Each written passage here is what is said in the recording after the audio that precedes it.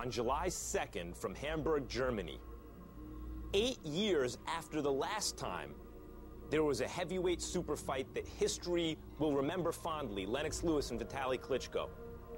Wladimir Klitschko, Vitaly's little brother, and British sensation David Haye will meet to decide the heavyweight championship of the world.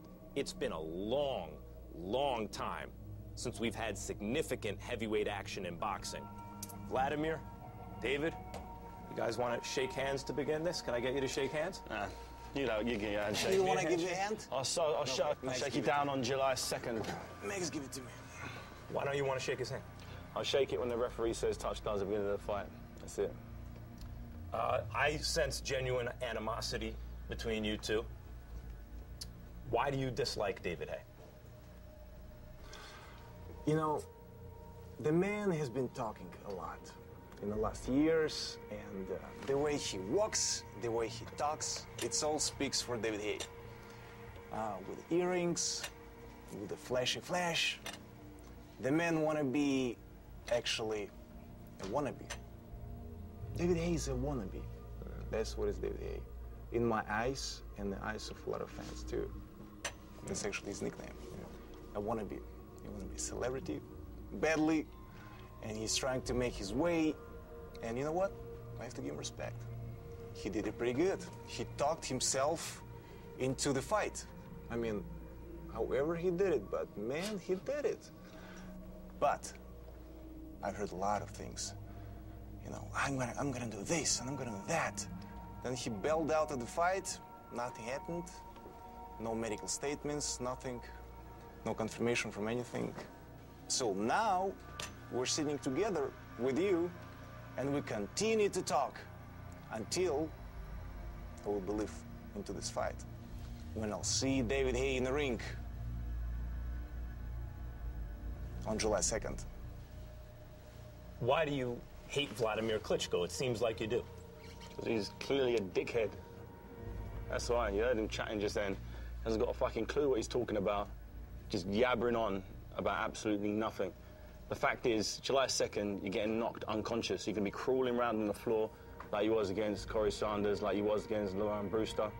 You're going to get that same shock, that same, he's coming to get me. I'm going to run out of energy because I'm going to break you down, slow you down, then take you out. You think you can jab, jab, grab me all night long? It's not going to happen. I've got a remedy for that. And on July 2nd, you're going to see exactly the gulf of difference between a tremendous little man and a good big man. I had this conversation before with him at the press conferences and all this stuff.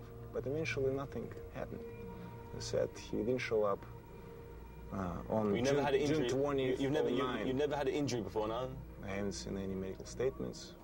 Well, I've still got them if you need them. There's a lot of lies. Like, I'm going to deliver Chelsea Stadium. Nothing was delivered. How do you respond to Vladimir's charge, which is essentially that you're a liar, that you pulled out of the fight with a fake medical injury, that he hasn't seen the documents? How do you respond to that?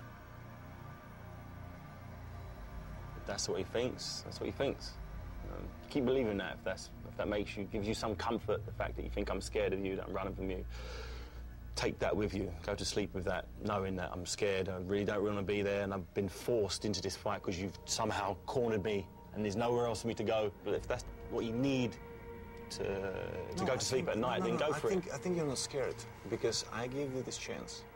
Without and also, as I've given you this chance as well, it works both ways. I can go without David Haye. I could go about you as well. With my brother and doing our career, you know, there's little dogs are barking and keep barking, but caravan keeps going.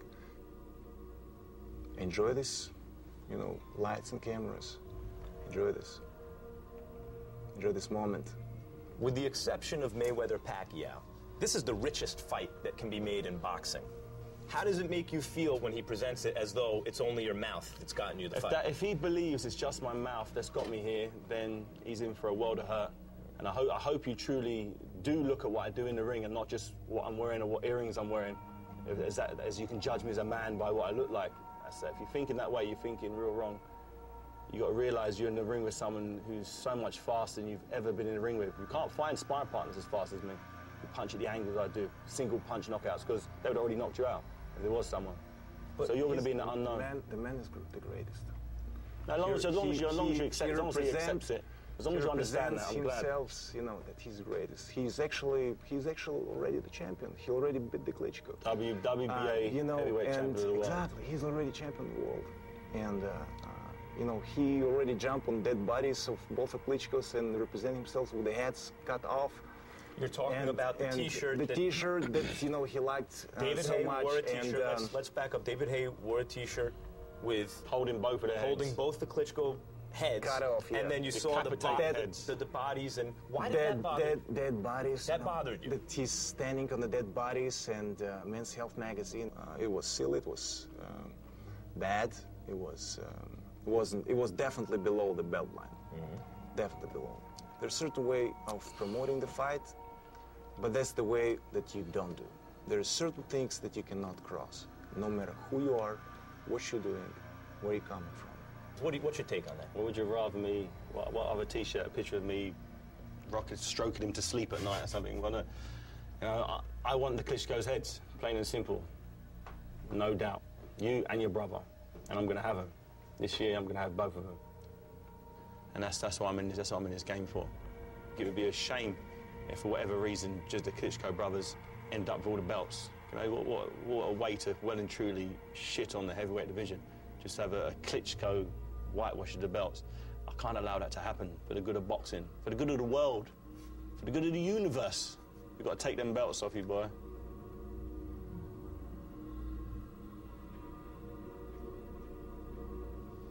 Wladimir, it seems to me that if someone's insulting you directly, maybe you don't take it as personally. But with the heads of the Klitschko brothers off, when he started talking about Vitali, even when he talks about Vitali now, it takes it to a new level for you because it's your brother. And, well, tell me about it. Is there anything to that?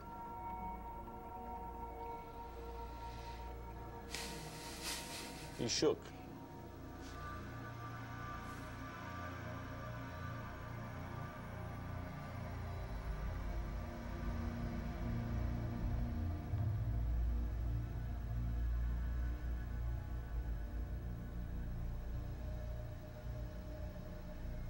It's going to be a great fight. Always going to be a great fight. You can feel it. You can feel it. You can cut it with a knife. Oh, I've got a fucking hard on right now. I'm telling you. I'm looking forward to this fight. I can feel the fire. I can genuinely feel it. All jokes aside, I'm not joking. I can feel. You're interrupting again. You could feel he wanted to punch me in the face across the. I could feel it. I was ready to. I did get the feeling that you were ready to throw a punch. I got that same vibe. He's gonna say he wasn't. He's gonna say he wasn't, but I could feel it. My spidey senses were tingling. You just were knocked out, dude. You just got up.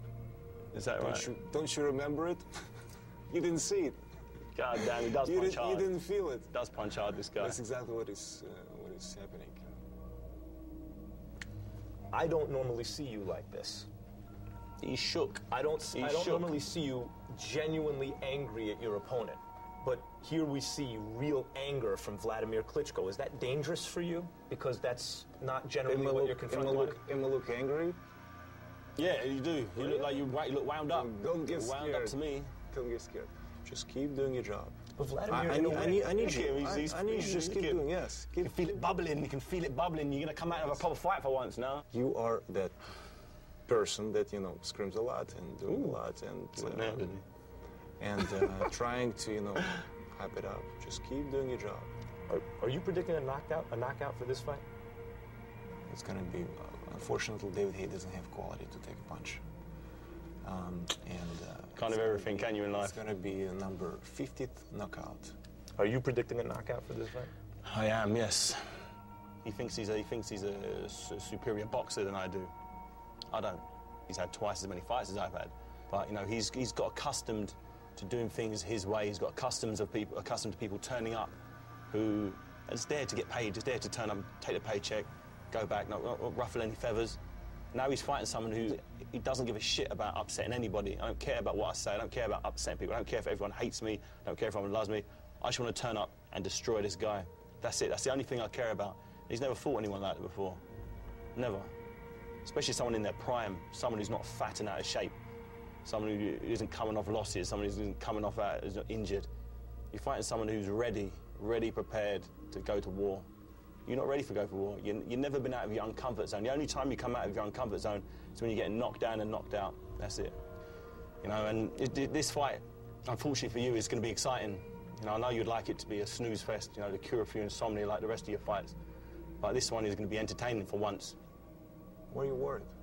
About what? You're worried. You're pumping up yourself. You know, in the way, it's actually a very funny way, but you don't need to be worried. I'm accidentally a champion, and you know, there's like very simple style, jab, jab, grab, and I'm slow and I can punch. If I were you, I will shut up. Just get in the preparation. Don't, you know, be happy about something that you haven't accomplished. Anyway, it has been interesting emotional to see David Haye here in person, and he needs to be taught in the ring how to behave himself, and that's exactly what I'm doing to do. I'm looking forward to getting taught a lesson, jabbing lesson. He described, as I said, man can behave himself, and I hope I'll see him in person in the ring on July 2nd. See him standing over him as the referee's counting. Slowly, probably. And by the way, thank you both. Let me do one more thing. Save for after the fight, man. Before the fight. He has do that one for. lesson. Okay. We can do that. That's all right.